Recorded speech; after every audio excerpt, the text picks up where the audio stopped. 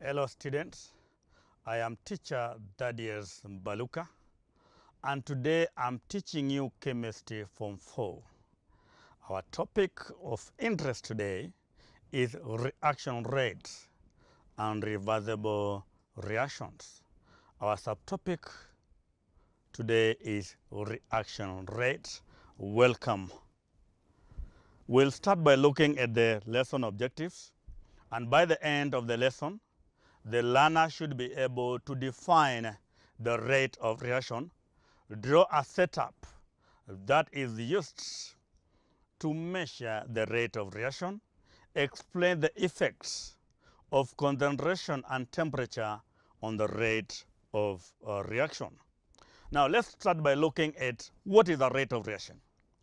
And a rate of reaction is a measure of how much of reactants are consumed or how much of products are formed per unit time. And that one can be represented, whatever you're talking about now, as you see in there, we have the rate is equal to change in the amount of the product or rather reactants over the time taken. So we are looking at how much of the reactants are consumed or how much of the product is consumed per unit time. That is what we define as the reaction rate, or rather the reaction rate. Now, let's look at now the apparatus. The apparatus that are used to determine the rate of reaction. We need a graduated syringe, we need a stopwatch, and we need a conical flask, or rather what you call the reaction vessel, and an electronic beam balance. Let's demonstrate that one using diagrams. And the first diagram is now measuring now. We are now reacting, for instance, we are having magnesium ribbon reacting with hydrochloric acid here, and we are using a syringe. So here, this kind of a reaction, we want to measure how much of the gas is produced per unit time. And that's why you are seeing there is a stopwatch.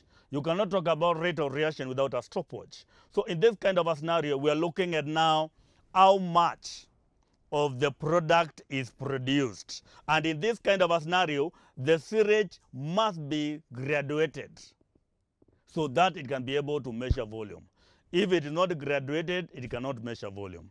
Let's look at another scenario.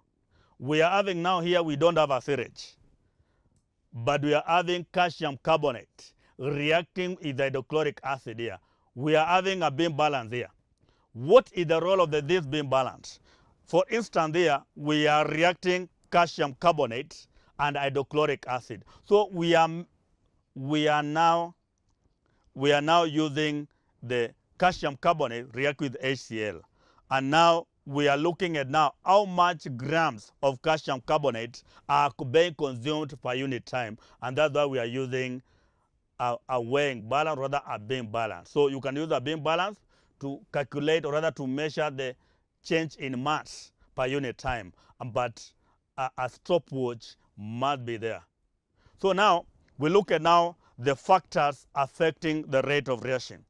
The rate of a reaction can be altered by several physical factors, and the effect of these factors can be explained in terms of collision theory. And what is this collision theory?